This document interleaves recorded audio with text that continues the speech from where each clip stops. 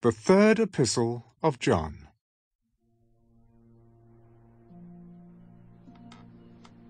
The elder to the beloved Gaius, whom I love in truth.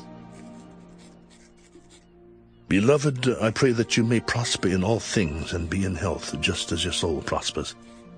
For I rejoiced greatly when brethren came and testified of the truth that is in you, just as you walk in the truth. I have no greater joy than to hear that my children walk in truth.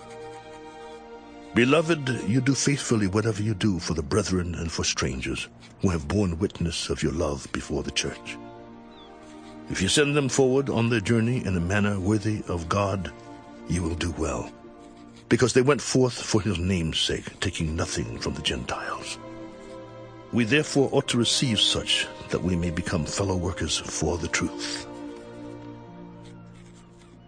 I wrote to the church, but Diotrephes, who loves to have the preeminence among them, does not receive us. Therefore, if I come, I will call to mind his deeds which he does, prating against us with malicious words. And not content with that, he himself does not receive the brethren, and forbids those who wish to, putting them out of the church. Beloved, do not imitate what is evil, but what is good. He who does good is of God, but he who does evil has not seen God.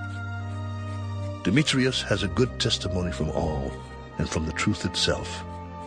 And we also bear witness, and you know that our testimony is true. I had many things to write, but I do not wish to write to you with pen and ink. But I hope to see you shortly, and we shall speak face to face. Peace to you. Our friends greet you. Greet the friends by name.